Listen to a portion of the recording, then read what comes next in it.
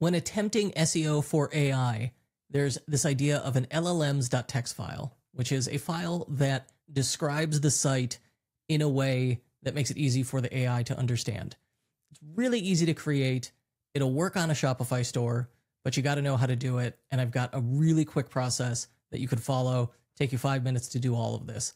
So let's walk through it now. And an LLMs.txt file, so you could see what an example looks like. This is on Shopify. If I go to shopify.com/LLMs.txt, it will produce this LLMs.txt file. It's written in a format called Markdown, and essentially just goes, hey, here's a description, here's important links, stats that the AI might use, that we want the AI to surface.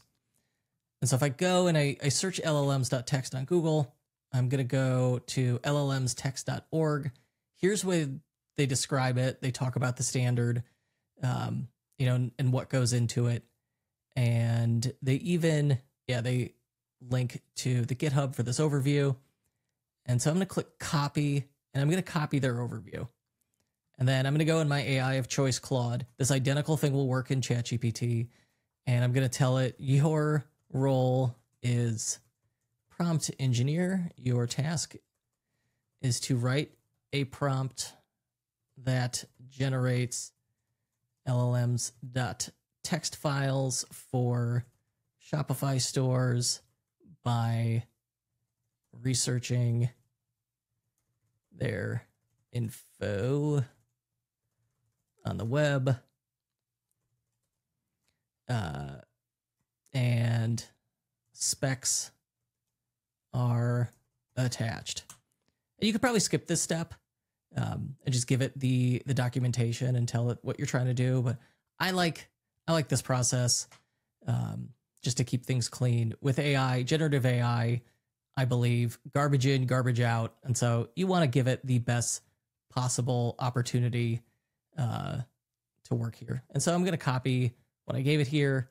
I'm going to start a new chat. We go paste that prompt in, hit send.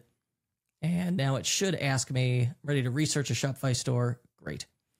And so I'm going to tell it, let's make an LLMs.txt file for my wife's Disney World blog hosted on Shopify called www, www.com.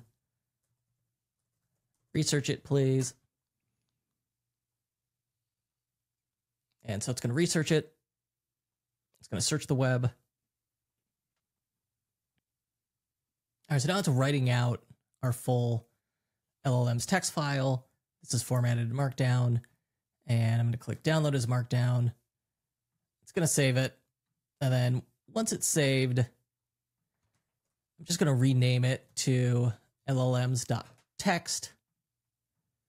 And then we're going to go to Shopify and click Content Files. Once you're on Content Files, click Upload. Upload your LLMs.txt. And being a text file, it should go pretty much instantly. And if you refresh it, you'll see LLMs text file. You want to grab the URL. So click Copy Link. And then if we paste that, like here's our LLMs.txt file. This one's probably a little long, but I'm not going to worry about it. But you can see this URL is not going to work. This is not going to be accessible on the site. Like if I go and search it that way, it doesn't come up. So we have to add a redirect for it. Well, Shopify makes that easy too. And so we're just going to go back to our admin, and then in content menus in the upper right, click URL redirects and click create URL redirects. And for redirect from, this is where we're going to specify it. We're going to say /LLMs.txt, and then redirect to, we're going to paste our LLMs text link, and then click save redirect.